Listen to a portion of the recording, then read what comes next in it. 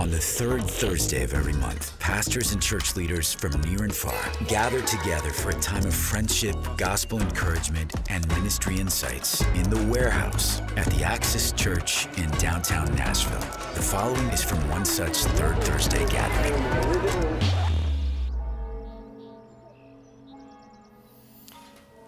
Well, I appreciate that introduction. It's good to be with you. And what I'd like to do, by title, you've already heard it. I will give you 7 encouragements. It could have been 6. It could have been 8. 7 is just the number that I landed on. And in my preaching, I don't normally give lists, long lists like that. I keep my preaching to 2 or 3 points. But as this is a little bit more presenting than preaching, although everything I'm going to give you will preach, presentations can skip around some, presentations can meander, not sermons. Sermons shouldn't do that. But I have 7 encouragements for you. I'm going to give you nothing to do. I'm not going to engage any critique of the church or our vocation in it. Just pure edification, I hope, is what this time will be, that you go away with something that's lifting and good for you.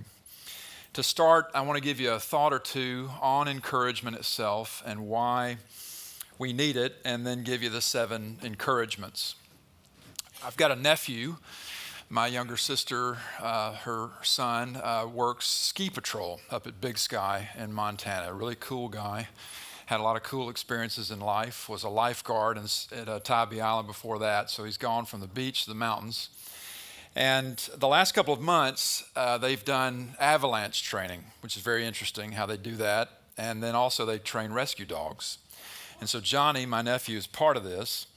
And he likes to volunteer to be the one that gets buried in the snow for the dogs to come find. And they will dig out this big crevice, and he'll get down in there, his 6'6" frame.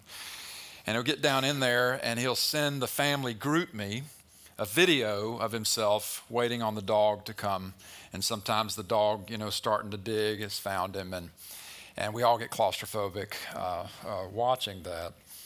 Well, dogs have done that in high alpine reaches for centuries, and one breed in particular is iconic for this. You think of the St. Bernard. The imagery of St. Bernards with the little keg on their collars. Due to, this goes back to the 17th century in the Swiss Alps. The dogs were sent out to find people lost in the mountains or buried in the snow. And the drink in the keg was meant to revive the spirits, lift the hopes of the survivor until the other rescuers arrived. And see, these thoughts I want to give you today are meant to be that drink. Pardon the imagery if you don't like dogs or drink. But whether you're in a snowbank or not, we all need encouragement.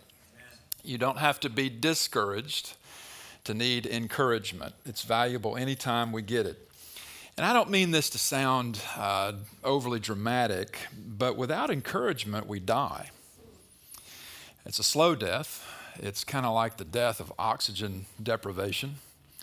If our souls had a bloodstream, encouragement would be the oxygen that our soul bloodstream needs. And we can often deprive ourselves of encouragement. Usually it happens when we get absorbed with what's wrong around us, or we get really ashamed over what's wrong with us. And we can then miss God's victory over everything that opposes him, as well as his grace greater than all our sin. And so one of the things I want to establish with you here is that there's no such thing as too much encouragement. It's really not something that you can get too much of. And if you do feel snowed under by discouragement today, I can probably relate. I'm 55 years old now, and I've had enough life experiences. Thankfully, many of them have been great and good, but enough of them have been painful and hard that I can probably relate to you if you're in a place of discouragement this morning. I can relate certainly as a pastor. I can relate certainly as a parent. My oldest son, who's almost 28, has been caught in severe drug and alcohol addiction for about a decade now. The consequences of that have been everything. He's been homeless. He's been arrested in 5 states. He's been in jail. He's had children out of wedlock. He's been close to overdose 3 separate occasions.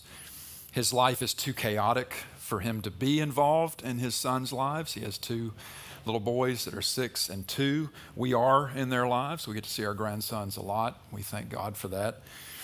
But as his parents, my wife Lynn and I have certainly felt helpless. When you parent at whatever age a child with addiction, you often feel helpless. And as a pastor, I've had times where I've felt hopeless, particularly in the last church that I served for almost 20 years. Toward the end there, I found myself in some genuine no-win situations, and I started listening to the voices that were telling me I was losing. How do you lose no-win situations? They're no-win anyway.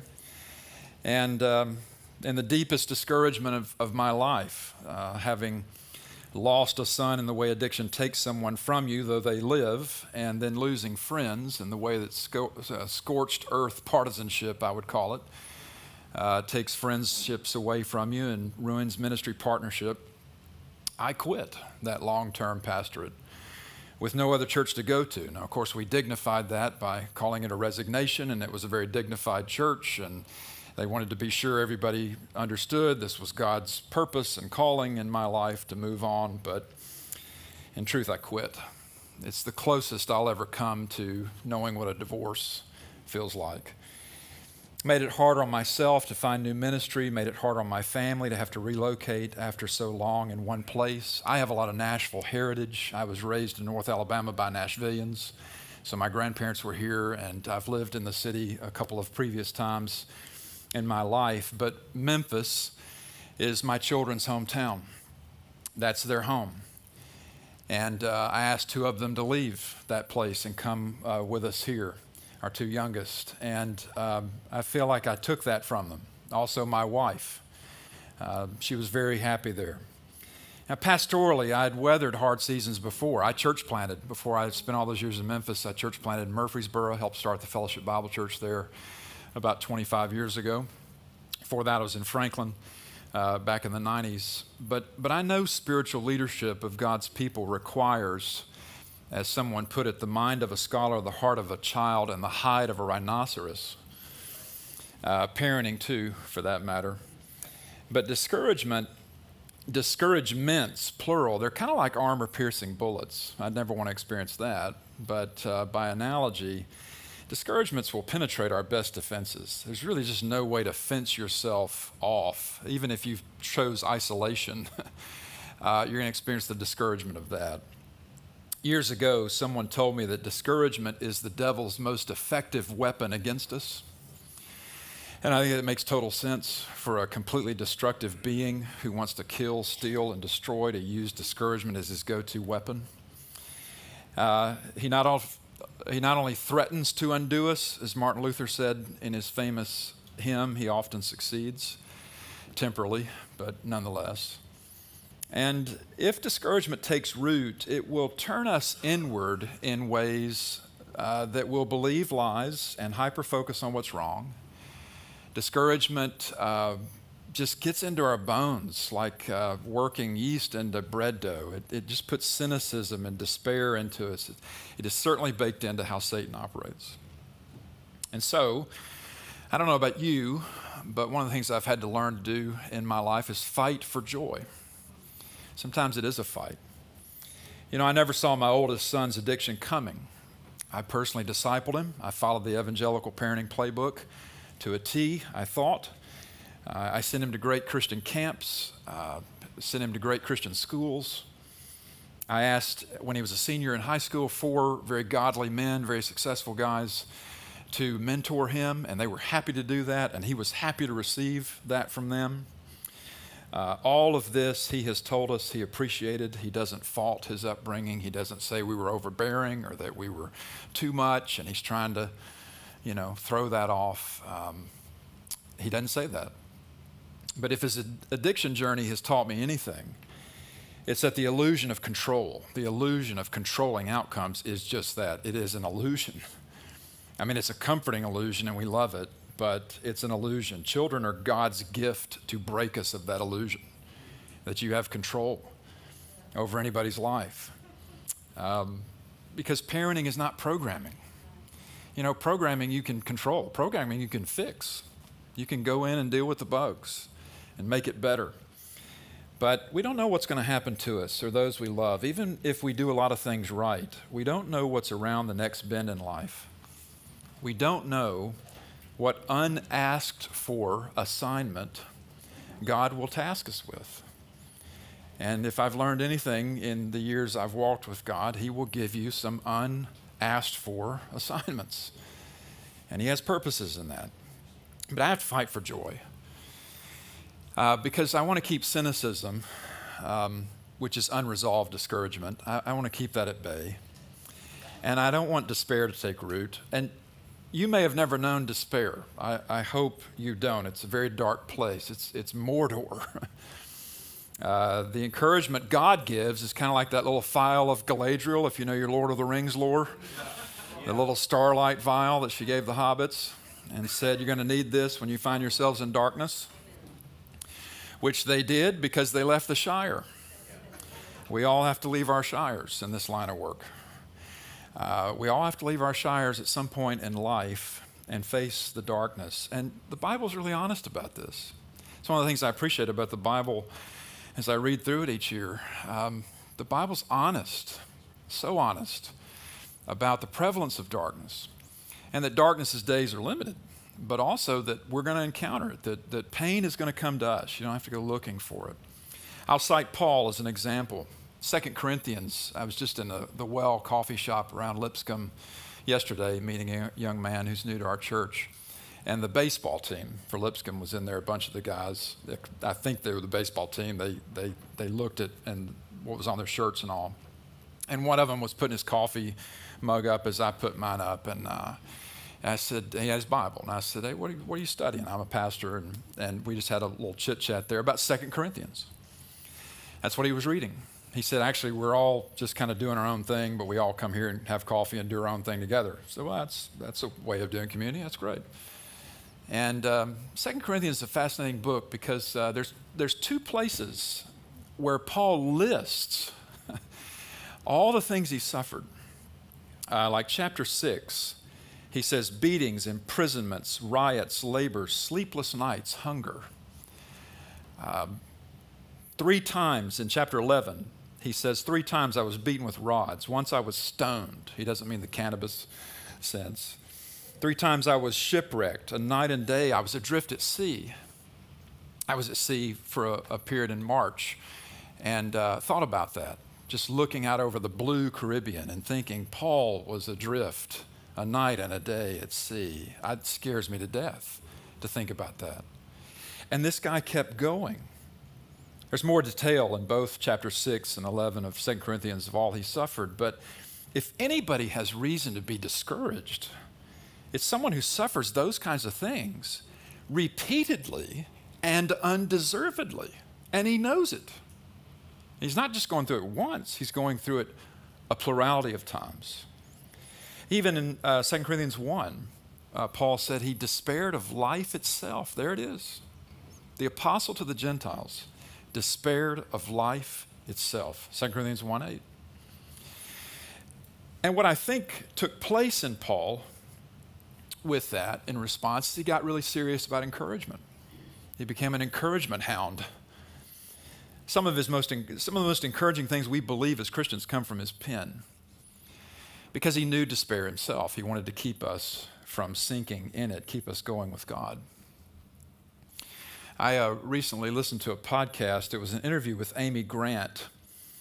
And she was remembering back to the time she met Billy Graham, famous 20th century evangelist. She was scheduled to sing at one of his evangelistic events, and she had not met him.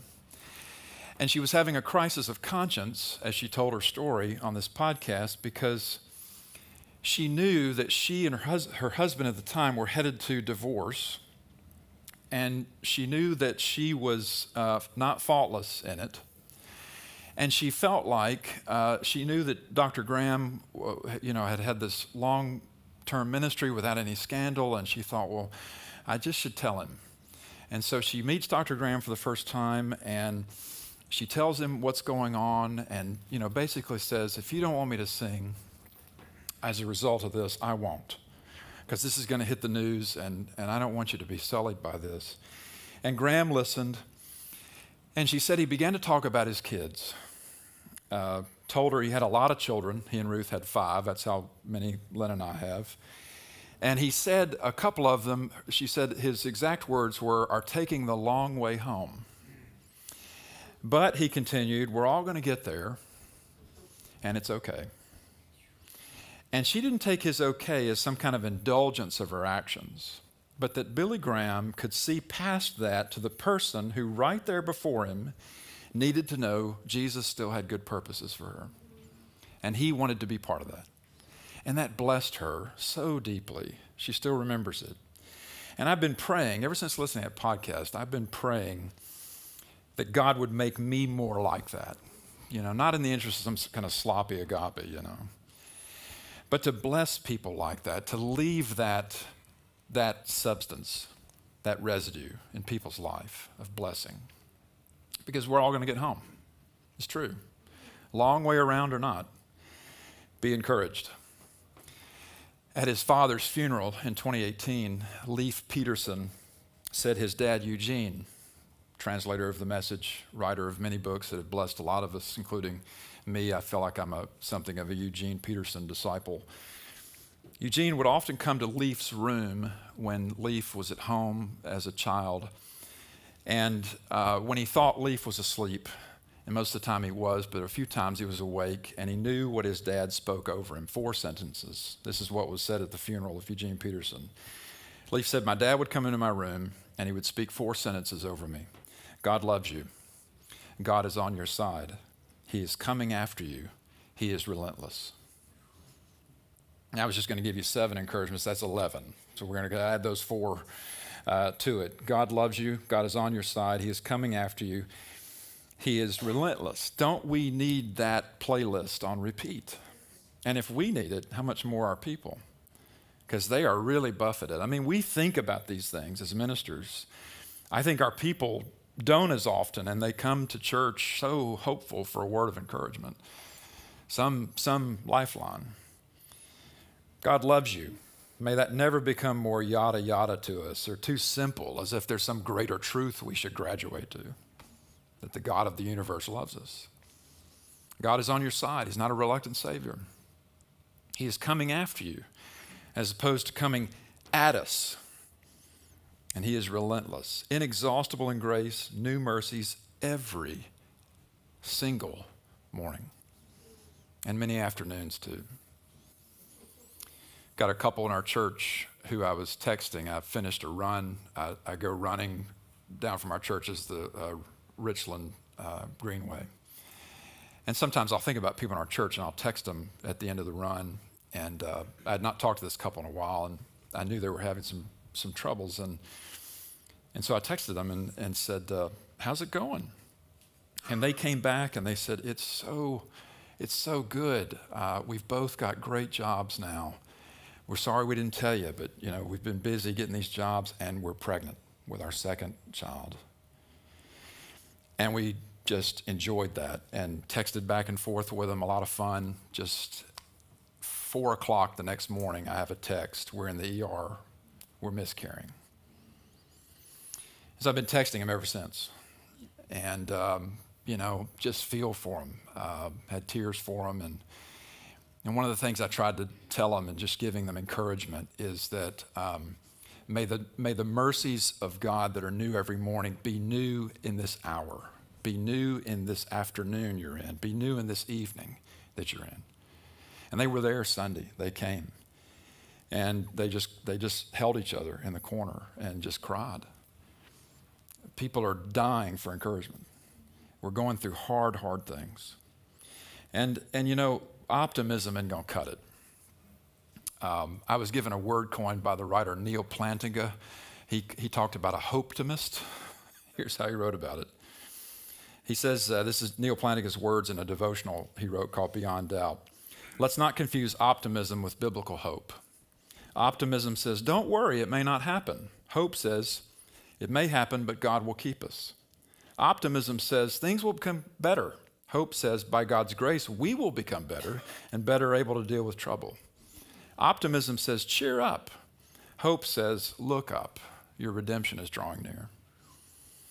Optimism looks like encouragement the way cubic zirconia looks like diamond. Because in optimism, we tell ourselves what we want to hear. We tell ourselves what we want to be true. It can even be a form of lying to ourselves, well-intentioned, but nonetheless, a lie.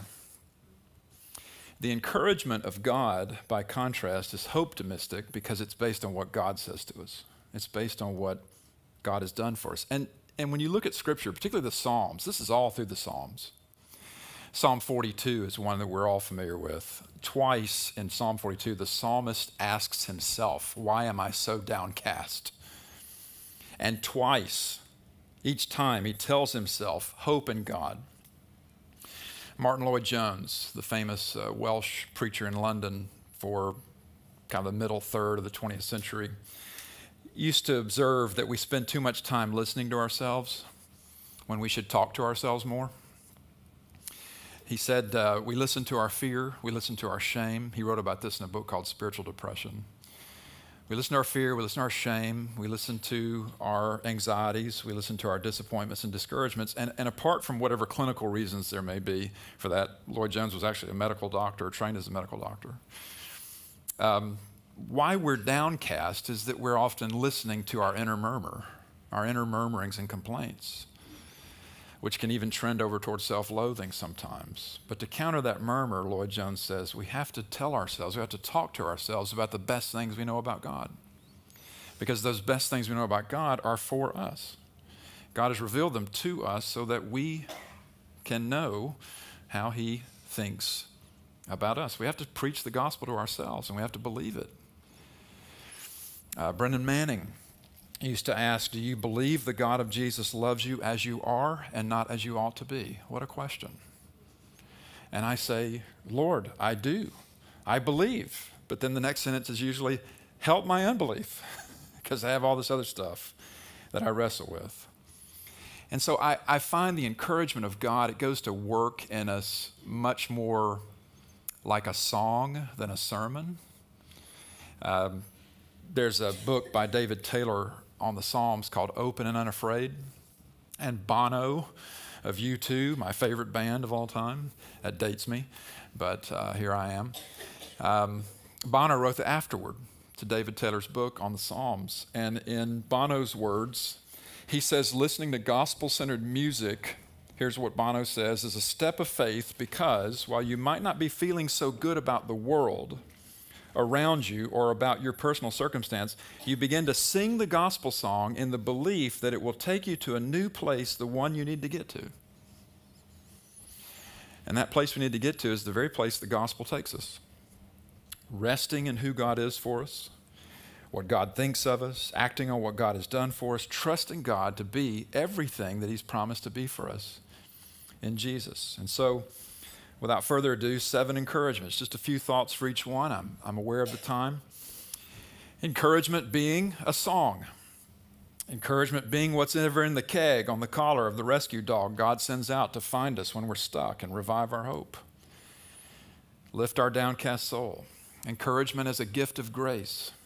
The stuff of starlight in that little vial that shines God's victory on everything that opposes him, including my sin. Encouragement as the antidote to the venom of despair. Encouragement that breaks the teeth of Satan and dispels the darkness that he frequents. So here's 7 encouragements for us, compliments of Jesus Christ. Number 1, we are loved with a love that raises the dead.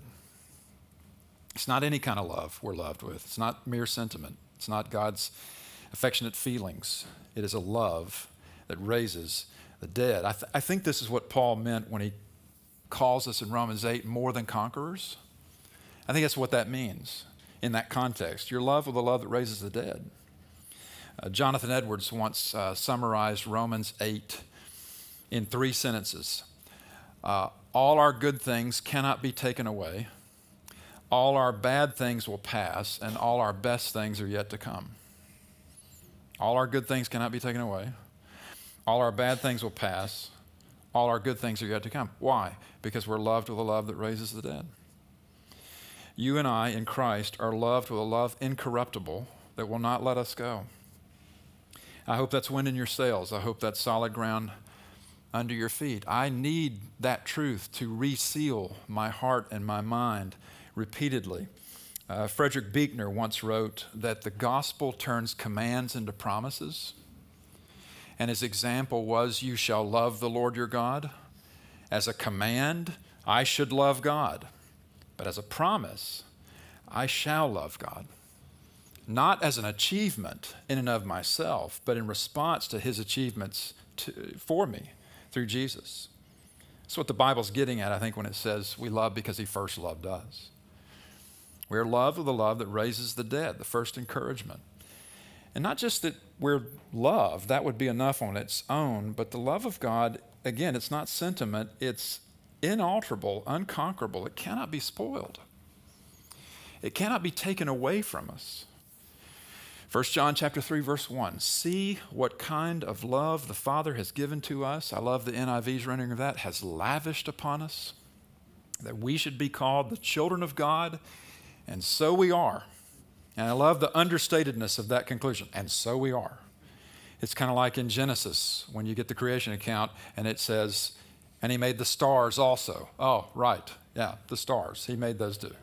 They're there because of him. Thanks. God's love is not a complicated doctrine, but we are complicated. We are complex. We're walking contradictions. We're mysteries to ourselves. We're our own worst enemies.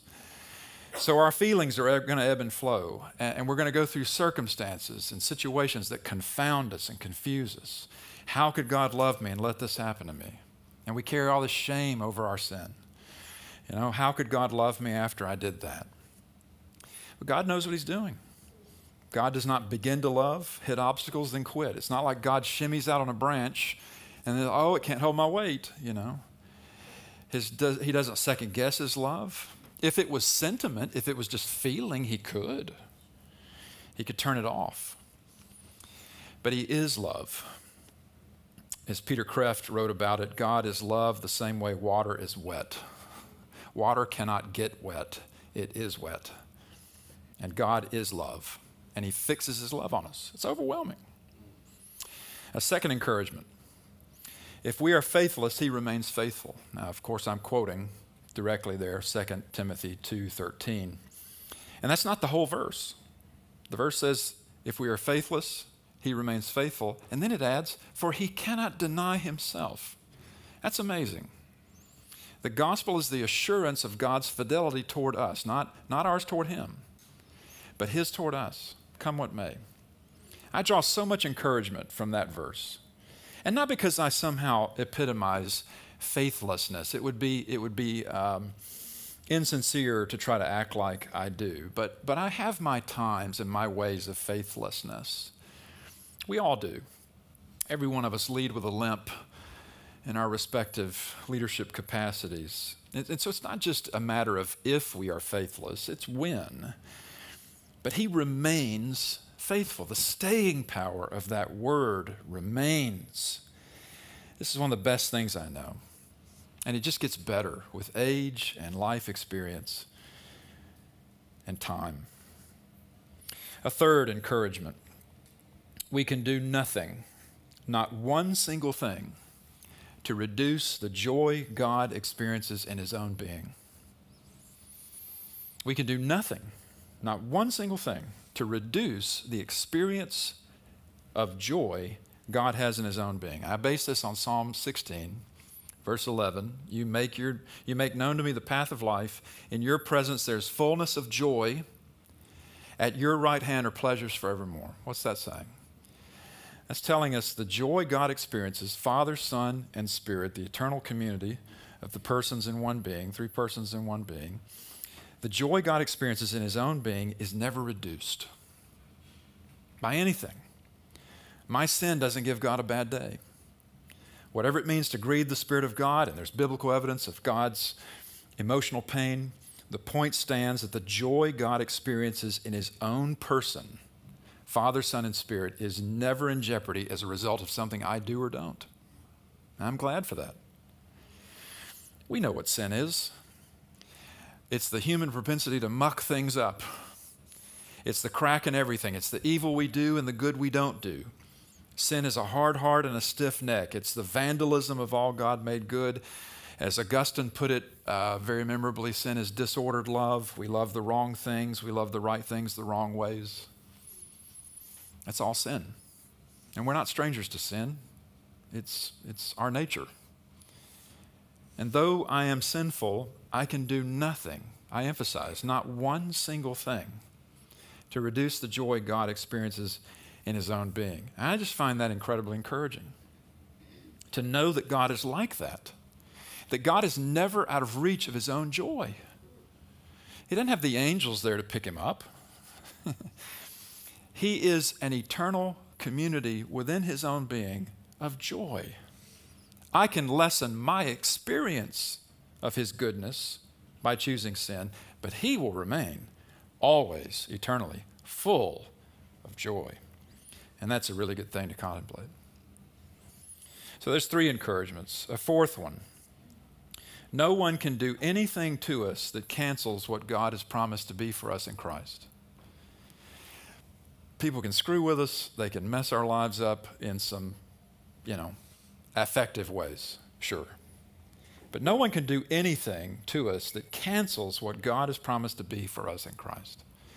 No accusation, no attack. It can damage us. It can hurt us. No weapon formed against us shall prosper, as Isaiah puts it. A lot of hard things can happen to us. God's goodness to us means none of us have to fear God giving us what's bad for us. That's very different from saying God will never let bad things happen to us. You and I might wish to make that our encouragement. That's not the encouragement. The encouragement is God never gives us what's bad for us. God never gives us what's bad for us. If God allows it, if God sends it, he has a good purpose. That's what we believe.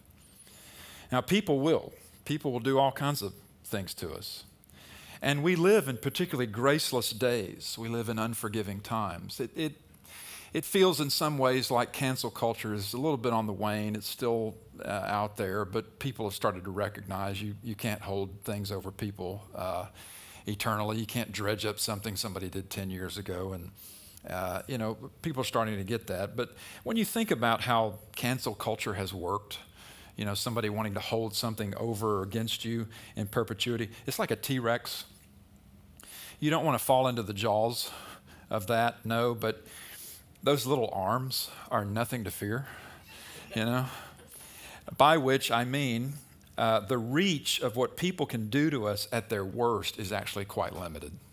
If you fall into their jaws, they can chomp you. But if they come at you with their little T-Rex arms, they just can't do that much. If God is for us, who can be against us?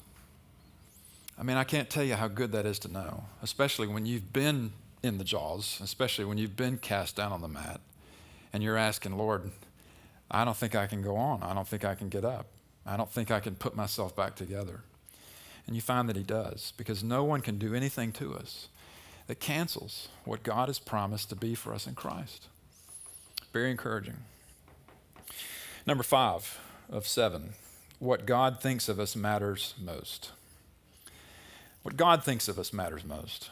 Now, this is a harder one to remember because we live virtually imprisoned by others' assessments and opinions and evaluations of us. We're all dealing with this. Or we're always comparing ourselves. If we get in the bad habit, it is a bad habit of comparing ourselves to others, and we come up short, then we always feel, the deficit of that. We feel on the downside of these kinds of things. Writer Anne Lamott, Anne's a mess theologically, but I like her writing. She wrote, "Everyone is screwed up, broken, clingy, and scared, even the people who seem to have it together. They are much more like you than you would believe, so try not to compare your insides to their outsides." Isn't that good? That's why I read Anne Lamott. She's a mess theologically, but she has so many great insights and has blessed me many times over. I think I'd really like her if I could meet her in person. Now, of course, some people can and will turn what God thinks of me matters most into a bludgeon. We've seen that. into a kind of relational cudgel, and recklessness where you don't care what people think. Why should I care what people think? We were talking about this earlier. I only care what the Lord thinks. Well, this shouldn't make us reckless. What God thinks of me matters most. It shouldn't make us reckless. This encouragement should make us rest. And the rest is that none of us have to prove ourselves to God or prove ourselves to others for that matter. You don't have to try to be something you're not. Certainly not for God. I mean, he's not asking that of us. He gives us the gift of total acceptance due to his loving us first, giving himself for us. This is the gospel. I love Galatians 2:20. It's one of the first verses I ever memorized. I have been crucified with Christ, and I no longer live, but Christ lives in me. The life I live in the body, I live by faith in the Son of God, who loved me and gave himself for me. And what's interesting about the tense of that, the past tense, loved me. Jesus loves us now, but it's phrased, loved me and gave himself for me. He loves me now because he loved me then. So his love is, again, not a feeling, it's a securing. It lasts. There is no end to it. There was really no beginning to it. I mean, we have to have in our finite minds some beginning point, but somehow in eternity past, when Father, Son, and Spirit decided that they were going to make a world and they were going to permit it to fall into sin and they were going to redeem people from every tribe and tongue and nation from it, and somehow the glory God gets at the end of time is all the better for letting the world go like it does, which we don't understand, but we have to trust him with. The love was there already. The love for you, the love for me. That's amazing to think about. A friend texted yesterday morning. I woke up to it. A friend in Memphis texted a little screenshot. He'll sometimes send me these just screenshots of verses. And his screenshot was Psalm 40, verse 17. Psalm 40 is a very meaningful verse for my family because it's the psalm we prayed for our son Caleb. He even has it tattooed on the inside of his arm. It looks like it says extra large, but it's the Roman numeral for 40. And he has that there to remind himself in all his darkness that his parents pray this because my son was a musician before the addiction hit, and the thing we had in common was we both loved U2. He loved his dad's band. And so we had a thing for Bono. And so U2 recorded Psalm 40 on their War album in 1983, and my son and I really enjoyed that. And so it was natural to pray Psalm 40 for him. I waited patiently for the Lord to hear my cry and to bring me up out of the pit, out of the miry clay.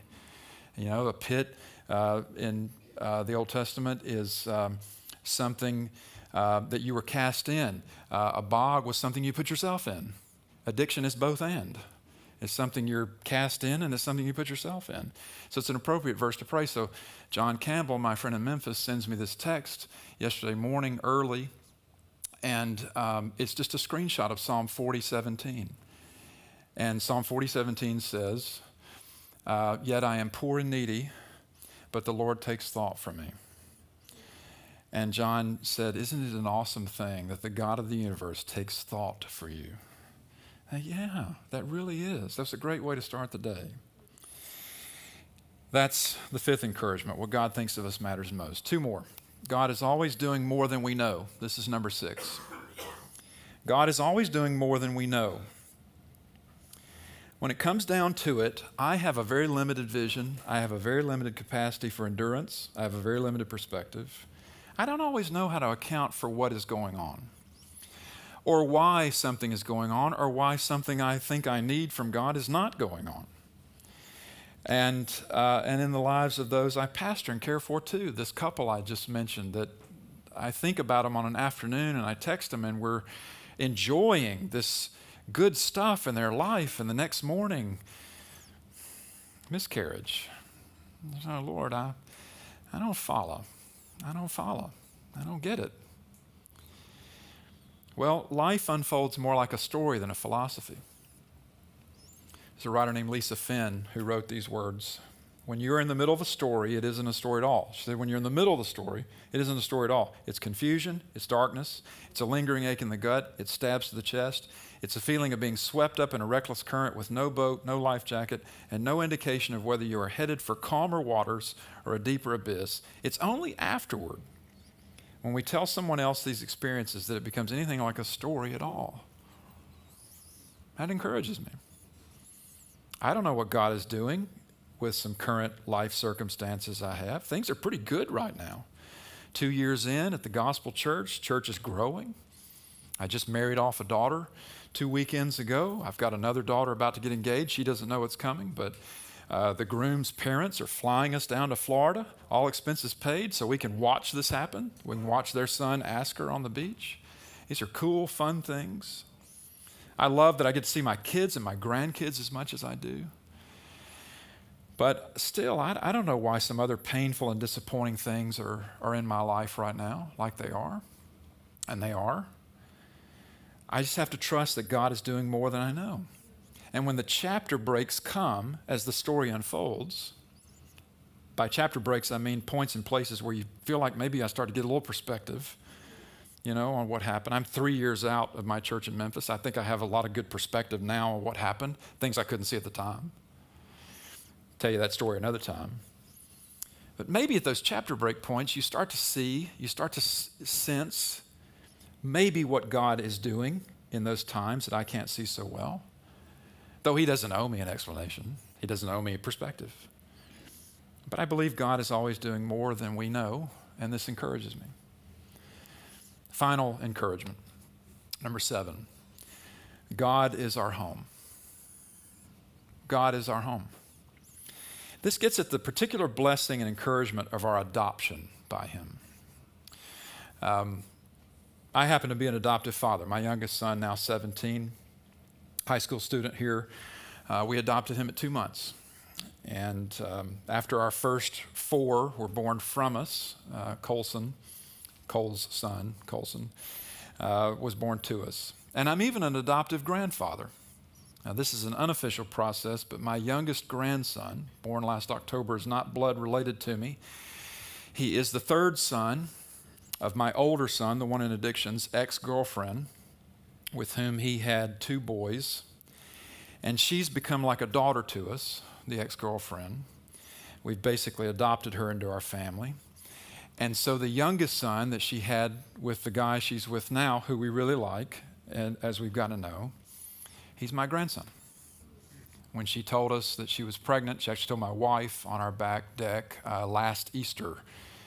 She said, "I'm pregnant with John's baby." And Lynn just looked at her and said, "Well, I hope we get to be this child's grandparents too." Pops and Lolly are our names, Lollipops. That's the joke when you see Lynn, is Lolly stands for little old lady. Lynn doesn't look like a little old lady. So that's the fun part of that. So we're Lolly and Pops. And she said, "I hope we get to be Lolly and Pops to this baby too." And Megan said, that's what I was hoping to hear. Wow. And our oldest daughter, who just got married 2 weekends ago, but had 2 children with her fiance, looked at Megan and said, "See, Megan, I told you Mom and Dad would be there for you." And so Fletcher doesn't have my blood, but my youngest son doesn't have my blood. It doesn't matter. It doesn't matter.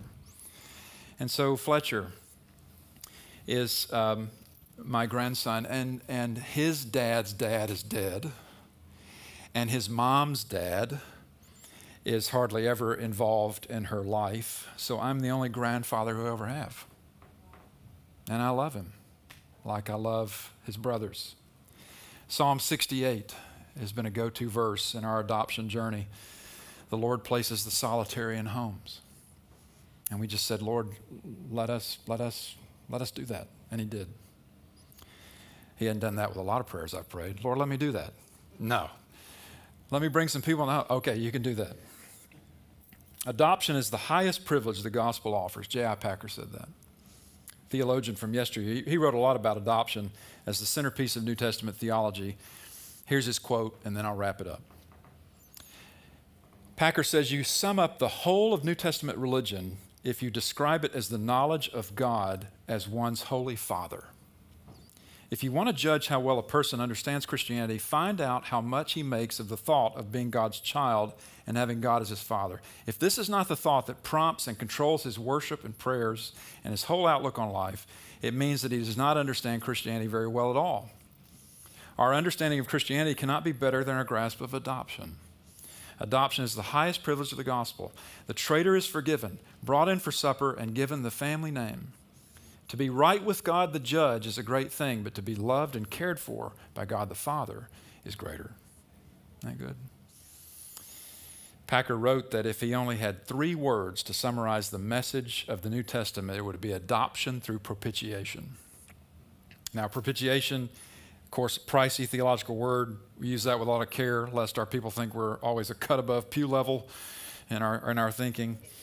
But it does unpack for us that word, the beauty and the incredible wonder that the wrath of God against sin, God's considered hatred of all that has spoiled what he made good, all that has marred his good designs. His wrath is completely justified, but it's also completely satisfied. Instead of wrath, there's peace.